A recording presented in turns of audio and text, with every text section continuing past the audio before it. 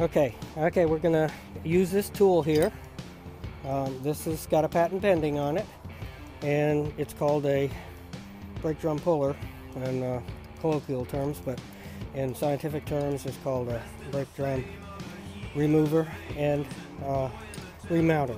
So Honda, Toyota, and Nissan have very conveniently put some screw holes in their drums. And these are for a very specific purpose. If in fact the drum does not want to come off, which it may not want to. So we start these, getting a little bit difficult. They don't want to come off. Now the reason why it's difficult because we need to turn the brake off.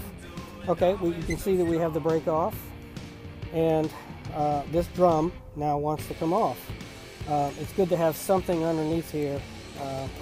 See, we can use this as a puller because it can get very hot, and if the car comes right in, it can be very difficult. If you're a mechanic, it can be very difficult for you to work with this without some rags and a bunch of different things. But with this tool, you don't have a problem. And then you can set it right down, and you can see inside there's brake dust. And it used to be that was asbestos, and you didn't want to breathe that, and mechanics would often just take that and put it around. I can tell it's tighter this time. It's getting more difficult to... Yeah. But the other technique is to use these screws to hit up against the hub and force the two surfaces apart.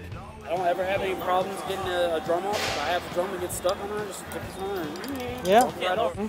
But personally, as in for this thing, I wouldn't change it in any way, shape, form, or fashion. It works great the way it is. I use this to take off my own drums on my own car. When I pulled the wheel off, the hub was a little rusty. The wheel didn't come off, so I took some emery cloth and sanded the hub down a little bit, got the rust knocked off, and even still tapping it with a hammer, it still didn't come off. So I snugged up the tool on there and wiggled it a a little bit, pop right off. Well, me, Technician Ralph, I love the tool.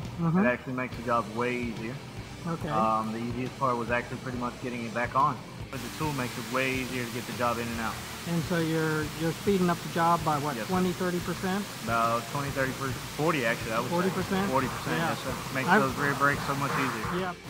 I would say I would pay over 100, I would. Really? It's definitely worth it.